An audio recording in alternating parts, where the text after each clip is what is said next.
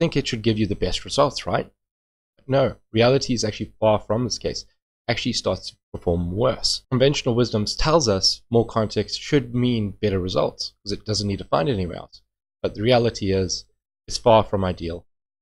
And the more context you give it, the worse the performance gets. I'm going to share today my slice framework that cuts through context chaos and boosts AI productivity up to about 70%.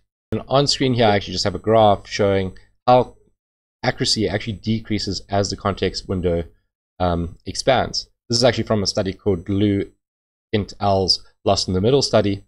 So you can see here on screen, when it was at 4K, it was about 92. And when we went to all the way 128K context window, the performance dropped all the way down to 63%. All right, so in the next 10 minutes, you'll learn SLICE framework, which stands for specify, limit, isolate, create, and evaluate. So I'm actually showing on screen what you can actually build using this kind of framework and how to approach it.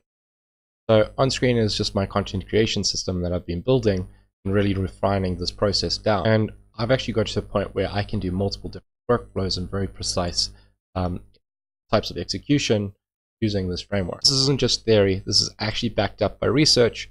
We're going to be incorporating this into the SLICE framework and how you should approach AI projects.